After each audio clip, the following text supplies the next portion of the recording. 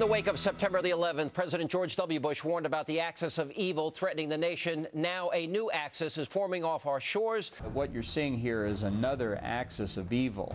Over the past few years, Venezuela, Iran, and Syria have formed increasingly close ties that serve to strengthen the three terror-sponsoring states and bolster their ambitions. هذه أول مظاهرة تم توثيقها في سوريا. خرجت في محافظة درعا. كلهم كانوا يقولوا نبغاكم تساعدونا بالسلاح، وهم جمعوا السلاح في تلك المترة في مسجد العمري مدن العمري، وجمعوا سلاح والشيخ حقهم الضرير رفض السلاح. لتتحدث مواقع معارضة للنظام لاحقا بأن قصة الأسلحة في المسجد كانت صحيحة.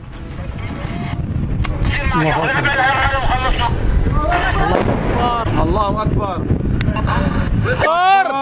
Allahu Akbar! Allahu Akbar! A car bomb exploded in the car park close to the hospital. 16 people were killed and 65 others, including medics and patients, were wounded by the blast.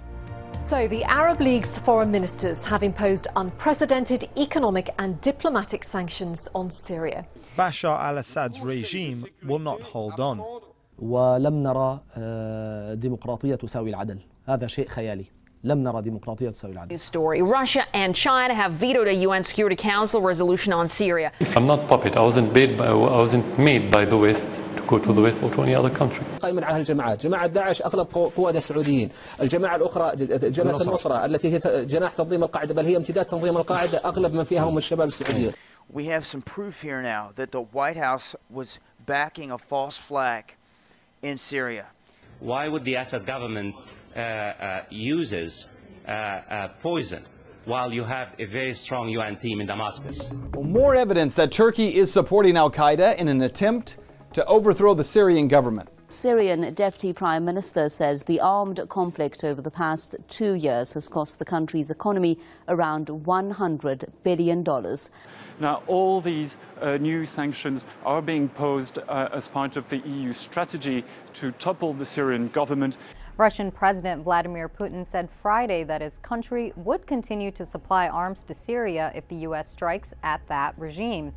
The Bolivarian Alliance for the Peoples of Our Americas, or ALBA, is sending 7 tons of humanitarian aid this week. Ayuda médica por $1.200.000 llegó hoy a Damasco procedente de Teherán, una muestra de solidaridad como respuesta a los atentados terroristas perpetrados contra el sector de salud sirio. These horrifying reports come to RT from the town of Adra, north of the Syrian capital, which has been occupied by Islamist rebel groups. At least 100 people are said to have been massacred by the rebels, but as the Syrian army continues to liberate the city, that number is expected to rise.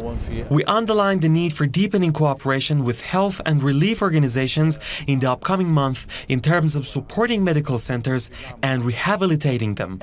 Celebrations in Damascus as Syrian President Bashar al-Assad wins a third term in office, getting almost 90% of the vote.